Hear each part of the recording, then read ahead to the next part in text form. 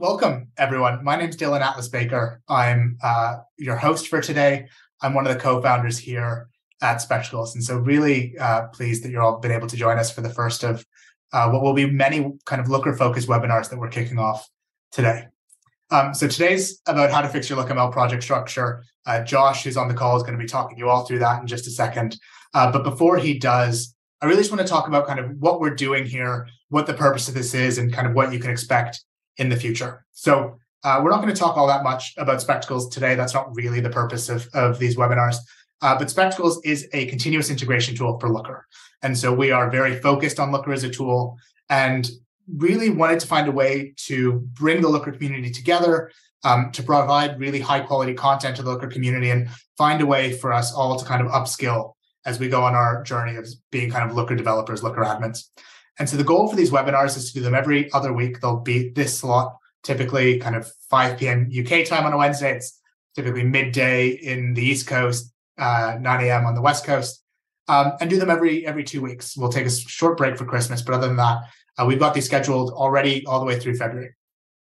And so the topics of these webinars are going to be kind of a variety of Looker-focused things, typically pretty hands-on and of a, not crazy technical, but of a technical nature about kind of the implementation, very practical hands-on topics. And so today's is about how to fix your LookML project structure, but we've got multi-instance Looker deployments, how to link your LookML, how to use the Looker API, optimizing cost and speed. And so things like that are the topics that we've got. And so I know that many of you have already joined us have already signed up rather for the future webinars. Big thank you for that.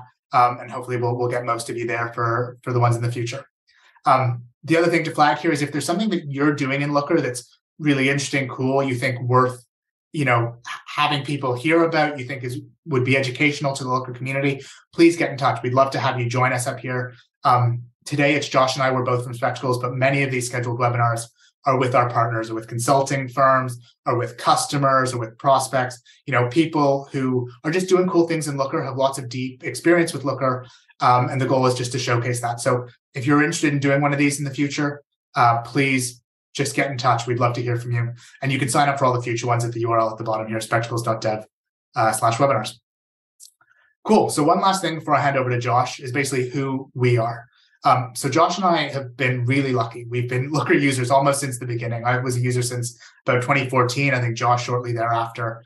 And we've seen Looker deployments both through our own professional work as in-house. I was a consultant for a long time, and then through Spectacles at a whole range of different companies, different sizes, experience different things. And so part of the reason we started Spectacles as a company, and it's part of the reason we feel reasonably qualified to get up here and talk to you all today about what we're going to talk to you about. So that's a little bit about who we are, and this is really just here to give you a sense that you can kind of probably trust what we're saying, or hopefully at least start from a basis of trust and go from there.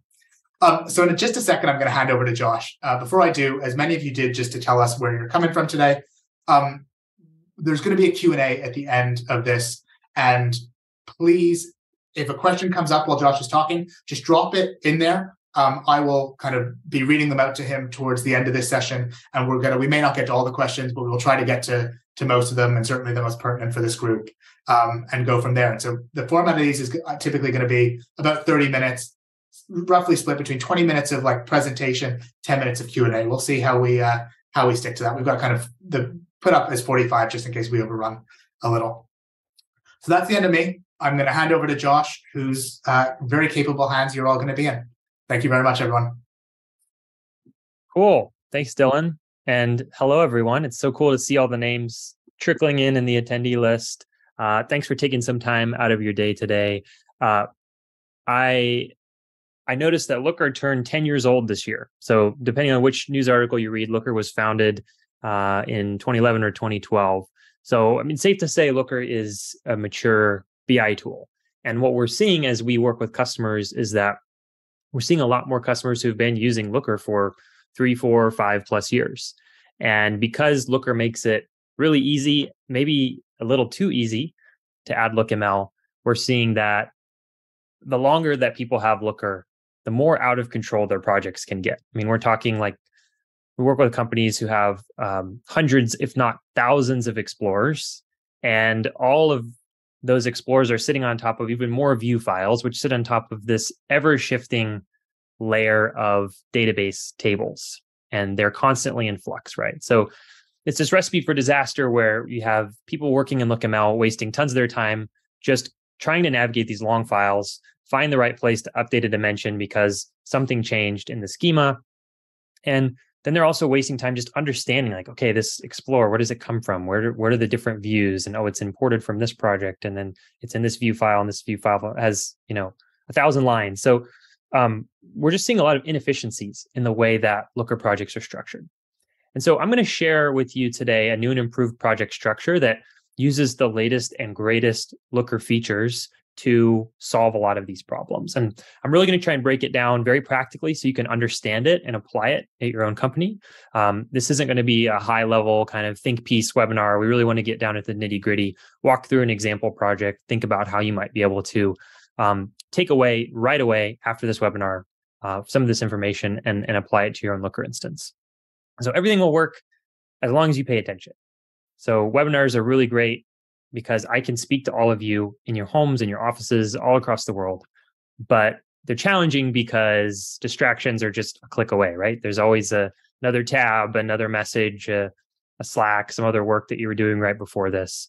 So I'm just going to encourage you over the next 20 minutes, not a long time, just really pay attention and focus on what we're talking about today. Treat it as a training, as an investment in yourself and in your team. And I promise you that by the end of these next 20 minutes, you'll have something useful that you can go back and apply.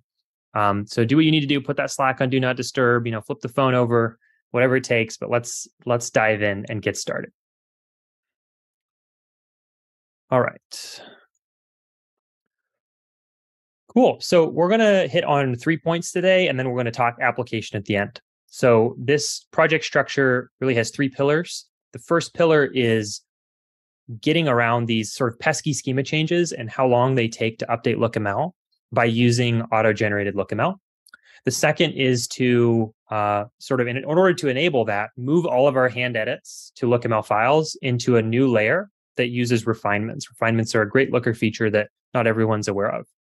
And the third one is to organize your explorers and anything that's specific to those explorers into their own dedicated files. So we're going to hit these 3 pillars. We're going to talk about how to actually do this safely in your project without making people angry, without having to shut everything down for 3 months while you do this giant refactor. And I want to just say that this idea is not mine. It's not Dylan's either. We are just sort of amplifying and getting the word out about something that we think can be really powerful. This layered project structure was first posted about in the Looker community forums by Fabio Beltramini, who's a longtime Looker employee and has put out tons of amazing stuff. He created the Lambs linter, and he's done so much for Looker developers. And Kenny Ning, who is a partner of ours, was using this structure a lot at his client engagements and felt like people weren't aware of how great it was. So we partnered with him to write a blog post, which will cover all the content I'm going through today. You can read it afterwards, basically just talking about this structure and why it's so great. So props to both of these guys for their work paving the way on this. Okay, so let's imagine that we have a sample project. It's kind of a toy example, but it's a simple project. It's got a model file and it's got 3 views. There's 2 views that are sitting directly on top of the data warehouse table, and a third view, which is a SQL derived table. This is a pretty common structure in a lot of Looker projects. And our goal is to apply our new structure to this project and make it work better. The first thing that we can do is to auto-generate our LookML. And so Looker already has a built-in way to auto-generate LookML from table schemas. It's called create view from table. And when you go to create a new view, you maybe used this before when you're creating a new view from scratch. It works generally pretty well. It can even sometimes import column descriptions from your data warehouse if you have those defined there. And you click that button, you get a new view with a default count measure and all the dimensions defined. And it works really great for creating a view file. But if anything changes in that view file, if anything changes in the data warehouse table, you run into problems. Why do you run into problems? You run into problems because it's quite possible that since then you've added a lot of your own edits to that auto-generated file. You've probably, added some second order dimensions. You've added measures. Maybe you've marked a dimension as a primary key, labels, descriptions, right? You're doing the normal work in LookML right on top of that same file. So if you were to hit create view from table again, you would lose all of that work because it just overwrites the file. So what we want is a way where we can actually run create view from table whenever the table changes without overwriting all of our hard work. And this is really where refinements make this possible. Refinements is this great feature in Looker that I'm going to talk about in the next section. But for now, just know that what we're going to end up with is a layer. And what I mean by layer is just a number of view files that sit in a folder somewhere that are all auto-generated and that we never touch by hand. Those view files only ever get changed by rerunning create view from table. So we have a purely auto-generated base layer of LookML that sits on top of the data warehouse. And if you've used DBT before, you're probably familiar with this concept. It's also like something that's often used in DBT projects to have this thin layer that sits on top of your data warehouse tables. So if we imagine like a traditional view file where we've got everything in there, you can see it's, let's imagine it's super long, and the white are things that would have just been auto-generated, but in purple are things that I've maybe changed by hand. Like this column in the table is called T constant, and I've changed it to title ID in the dimension name. And I've marked that it's a primary key. I've added a measure. That's a sum measure. All of that, normally would go away if I regenerated the file.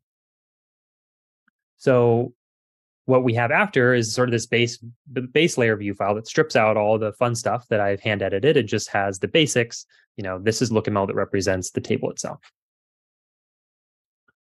And this is what our folder structure looks like. We've sort of grouped all of these into subfolders that match the name of the schema in the data warehouse, and then an overall folder _base where all of our base layer lives. The underscore is really like a personal preference. It just brings it up to the top of the file tree when it sorts alphabetically. You don't have to follow this exact structure, but this is just a suggestion.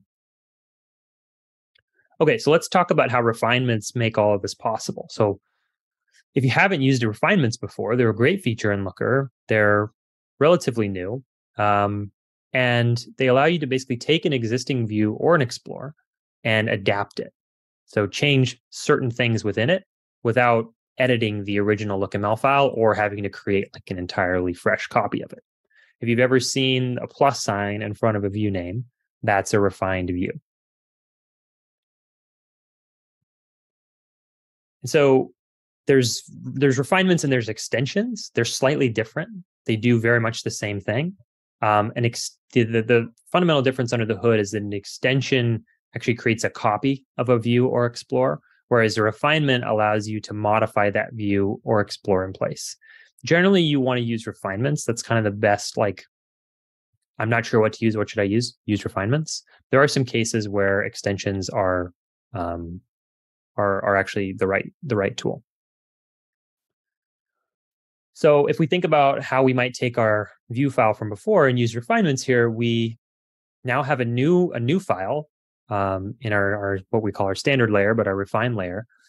We're including the view that holds the auto-generated base layer code. You can see that at the top. And we've put the plus sign to indicate that this is a refinement. And so the way that refinements will work now is, unless we define it in the refined view, or a better way to say it is, if we don't define it in the refined view, Looker will pull through the version that's in the base view. Meaning, if we don't touch it, we get the auto-generated LookML. And that's exactly what we want, because we want the ability to change that. Furthermore, we can choose just only specific parameters within a dimension or a measure that we want to change. So here you can see we've taken this T constant column and we've marked it as a primary key. This is also where you would add all of your measures, and where you would add your labels, where you would add column descriptions. And so you can think of refinements as a way of just sort of tweaking in place a particular view. So if we look at our folder structure after we've added this new, what we're calling standard layer, you can see that we have now a folder called standard with the ratings file in here that refines that ratings view. And we can then, the last step that we can take is to try to get away from these giant model files that just stretch on and on and on and contain hundreds and hundreds of explorers. So you may not know this, but explorers in Looker can actually go in their own files. They, as long as they're included in the model file, they can go in their, their own unique files. And so what we recommend is actually you split up your explorers into their own files. This allows you to use all the benefits of the file tree to, organize by subfolders and to be able to navigate through the existing files in your project. And you can even, aside from the explorers themselves going in these files, you can even put in things that are specific, like refinements that are specific to that explorer. So if you need to modify a dimension or add a dimension to a view just for the purpose of that explorer, you can just put that in a refinement that lives inside of that explorer file, and the explorer can use it, and you get to benefit from the readability of seeing all of the intermediate changes that need to be made to power that explorer. And then the benefit of this is your model files get really simple. Your model files just end up being a long list of include statements, pulling these explorer files in, and they really only have to contain config. So your connections, your access grants, your data groups, all of that can live in there, but they're much more manageable to look at. So here you can see we've created a file called ratings.explore.lookml. Pro tip, you can put whatever you want before .lookml. You can put anything you want there, and Looker will still recognize that as a lookml file. So I think in our project structure, we use view.lookml for the base, we use layer.lookml for standard, and we use explore.lookml for these explore files. You can do whatever you want, whatever helps you organize what kind of file you're looking at. And you can see here we've created a PDT that's a drive table that's just for this explorer, and we've created a review that refines the ratings view a bit.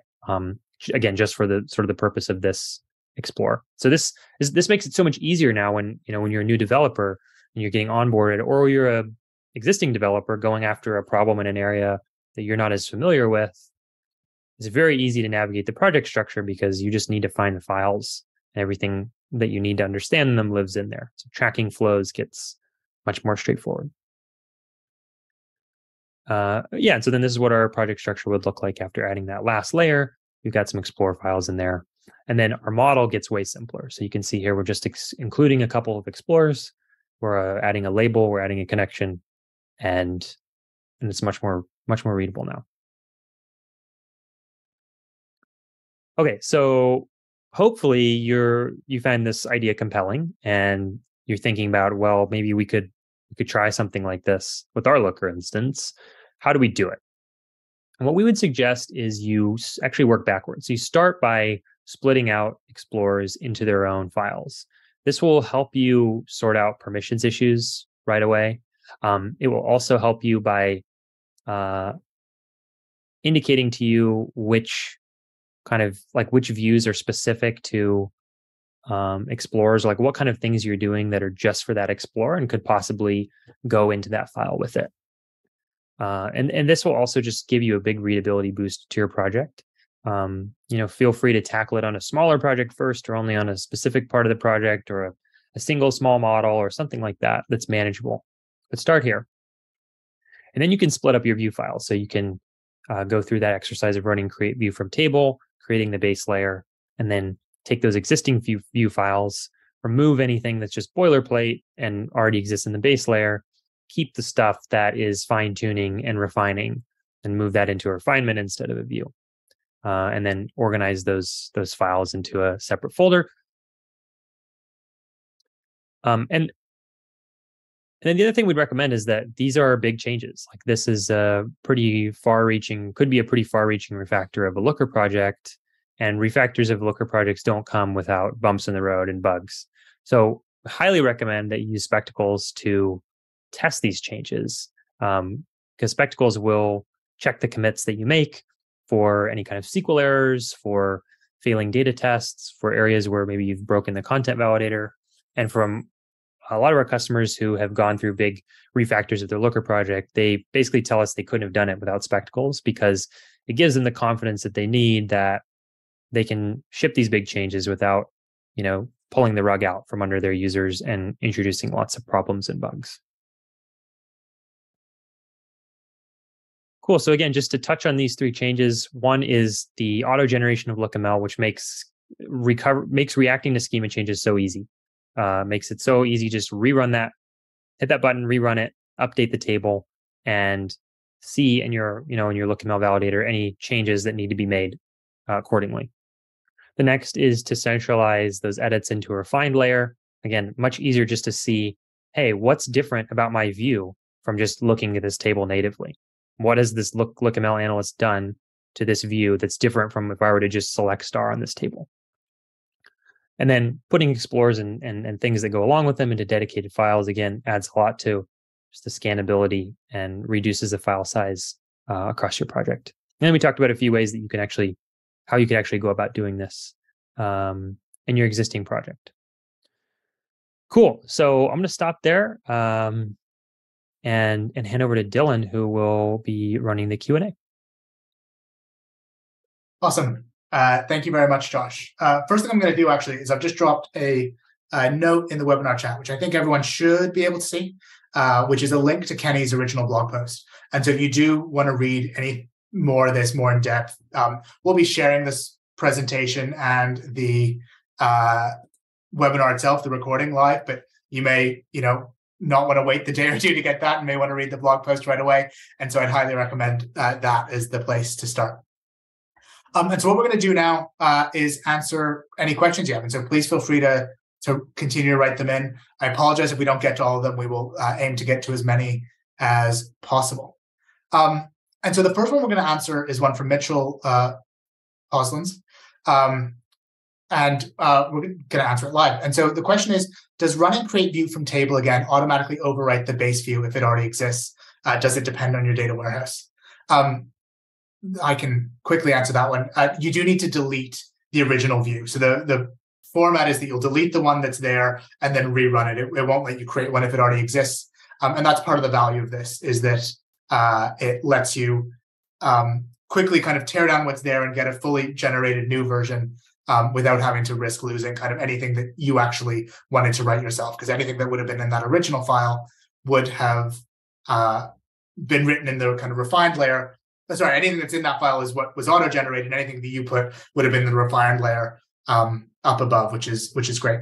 The nice bit about this is also that it'll tell you as you do that in a LookML validator whether a column that used to be there is now going to disappear, because you'll now find LookML references to it downstream that Looker can find in a way that it can't if you're just doing this all in a single file from a SQL point of view. You could even think about doing this on like a table in a dev schema. If you're thinking about that development workflow, like you could regenerate the view from a DBT dev schema, see if the changes are going to have impact on the LookML validator, and then think about how you're going to make those changes all together at once. We've got this question a couple times, or something like it a couple times. Josh, are there any examples where an extend might be preferred over a refinement? Yeah, I'm going to toss this one over to you, Dylan. Yeah. So one of the main ones is if you need two versions of, you basically need the edited view and the base view in the same Explorer or something like that. So what's interesting about refinements is they're kind of contingent on like the import path of the LookML. And so if I import a view and then I refine it, and then I refer to it, I don't have access to the original version of that view. And if for some reason I need both like the original version and some updated version, I want to combine those both in an Explorer or something like that. I'm going to want to have the base, and then I'm going to want to extend it. That gives it a new name, and it allows me to reference to both of them in a way that when you refine, you just have like ratings in Josh's example is just now updated. And that means that you can't access the original version of ratings that may have, had a different definition, different field set, anything like that. And so that's I think that's the main case I see for where an extension is going to be more useful than a refinement. You can also use extensions on other objects like explorers and things like that. And so I think like there, there's going to be a ton of use cases where extensions probably make more sense than a refinement. We've got a question from Pedro around the folder structure. And so his question, I think everyone can see this, but there's basically kind of like in a model folder. And then the question is, for the base and standard, Josh, that you defined, do you kind of have business domain and then base and standard underneath? Or do you have base and then all of the areas and then standard and all of the areas? Kind of what's that top level one is I think the question from Pedro there. Yeah, I think the great thing about doing this in files is you can pretty much decide how you want to do it. Because you're going to be using the include statements in Looker to import these files into the right place. If you want to have it grouped by, like Mart or domain or something like that, you can do that. If you'd rather think about the sort of function of the file first and then group within that, you can do that as well. I don't think we're particularly opinionated about the way that this goes, but Kenny, when we worked with him to write the blog post, recommended top level being base and standard, and then grouping accordingly within there. So grouping within the base layer on database schema, so that it maps really nicely to looking at your data warehouse, and then grouping within the standard layer, maybe more around domain or something like that. Yeah, I think just to echo Josh's point, I think finding some mapping to how to either your warehouse, or maybe you're using something like DBT and there's like a specific folder structure that you have for these DBT models, and you want the corresponding view to be structured in the same way. You basically want to do whatever makes it easiest for you to, I think, find those views. The whole point of this, not the whole point, one of the many points of this structure is that it makes discoverability of files much easier. And so I think it's whatever system works for you. And I think the two that we've seen the most are, just replicating the database schema in that folder structure, or replicating something like a DBT project structure in those view files. Either of those make a lot of sense. Do you see any problems or downsides combining this with a multi-model project? Josh, I'll give that to you if you want to take a stab.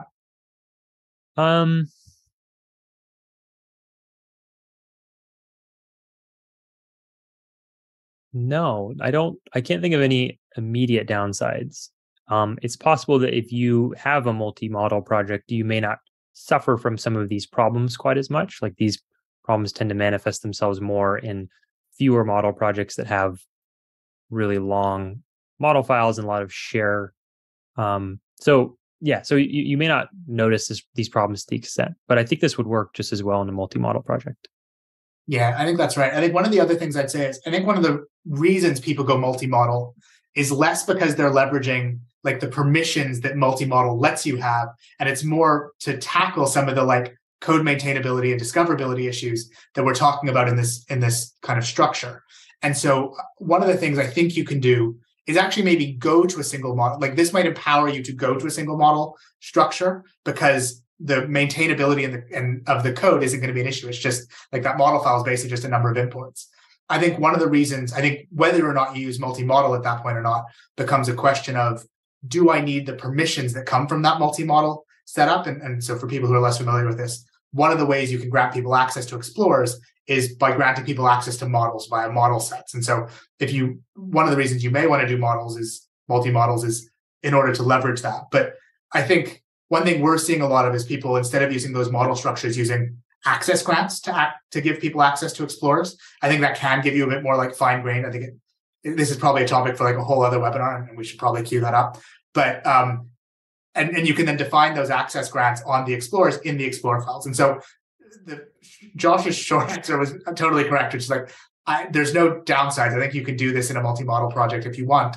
But I think you may, one of the things this structure allows you to do is actually go to multi-model or not for reasons other than just like code structure.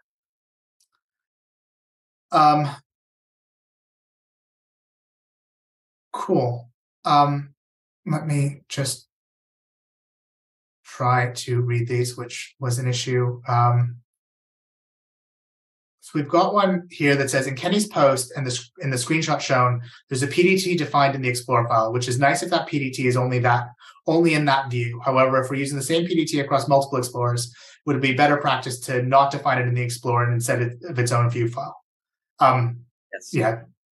Yeah, for sure. I think the idea behind defining things that are not explorers in the Explorer files is to make it easy for the developer to understand how that Explorer is being generated. So certainly if you have things that are being shared across multiple Explorers, those are just go in their own views. And then it's only things where you're making kind of these very specific tweaks to generate an Explorer, where you need to create an intermediate Explorer, you need to create a native derived table off of that Explorer, and you need to then bring all of that into the final Explorer. Those are things that can live in the Explorer file just to make it really easy to understand the flow. Yeah. So I just continue to scroll through these.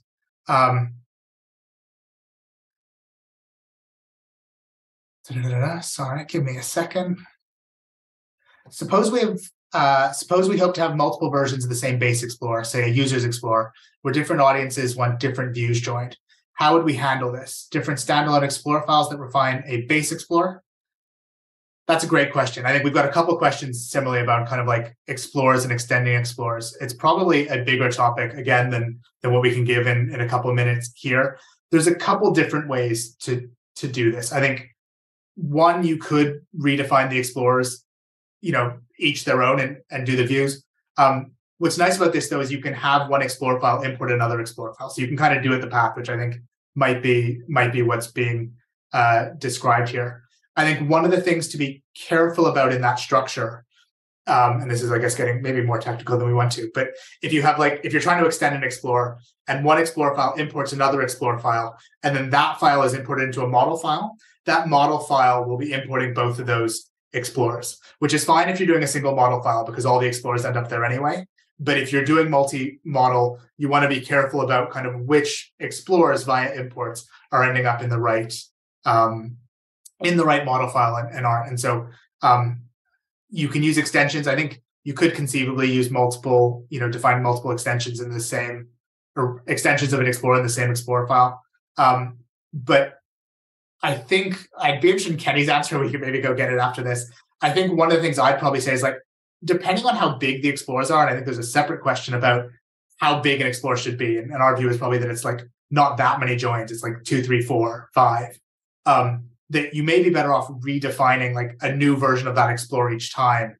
That from a discoverability point of view and a maintainability point of view, assuming there aren't too many joins, that may be easier than like getting too far away from the structure we outlined where, Explorers are importing Explorers. It just starts to get a little messy, and sometimes slightly less dry code is better than code where like it takes you way too long to figure out what's going on.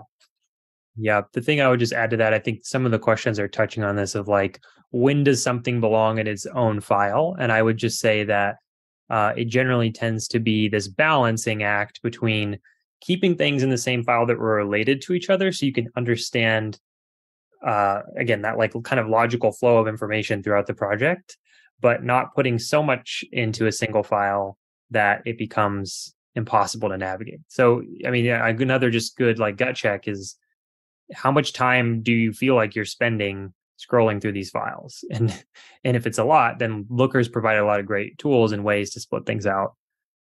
Otherwise, there is a benefit in just being able to understand how things flow by having them in the same file.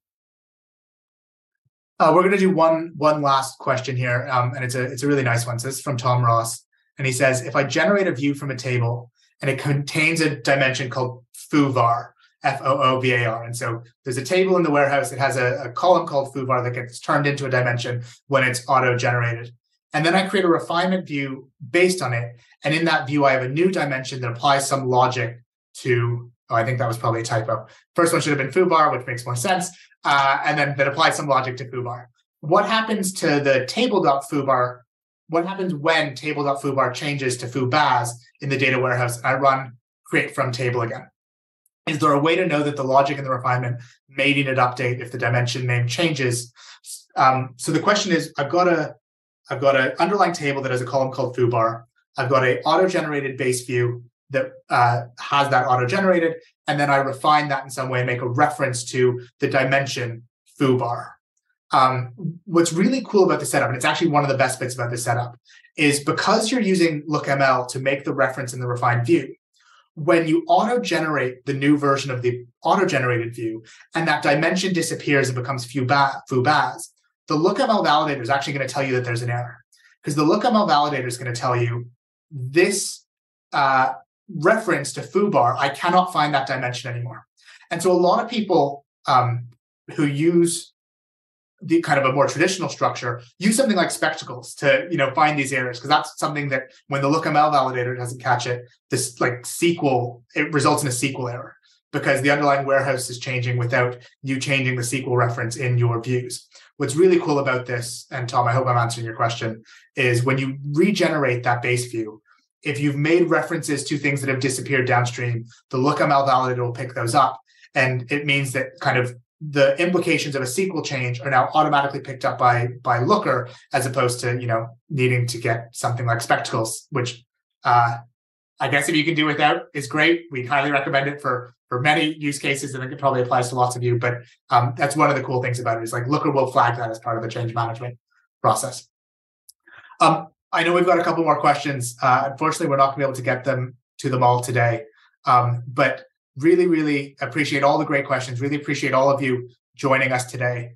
As I said earlier, we've got more of these coming up. So these are every 2 weeks. You can go to spectacles.dev/webinars to find all of them. The next one in 2 weeks is about multi-instance Looker deployments. So that's both if you have multiple instances today, some advice on how to use it, but also if you're thinking about it or you don't really know about multi-instance deployments, we'll go through what are the pros and cons, what are the benefits of doing it, and what are not. So that's in 2 weeks. We're running that with the team at Bytecode, so we hope to see lots of you there. And in the meantime, if you want to answer these questions and some of the ones we didn't get to, or you want to continue this conversation, we have a Slack community for Spectacles. And so if you go to our website, spectacles.dev, right at the bottom, you'll see the Slack logo. Click on that, you can join. Please feel free to ask questions. Josh and I can jump in and answer them as we have today. And then additionally, I'd be remiss, thank you, Josh, for sharing the Slack link. He shared that with me. Let me share that with everyone. And then I'd be remiss to say, if you think that automated testing from something like Spectacles might benefit your team, your Looker deployment, always happy to do a demo, always happy to speak to people. So again, you can, through our website, you can find a way to do that. And would be very happy to chat to you about anything we talked about today, as well as whether Spectacles might be able to help your Looker deployment. We've run longer than the 30 minutes. Appreciate you all sticking with us for a full 42. Again, really great to have so many of you join today.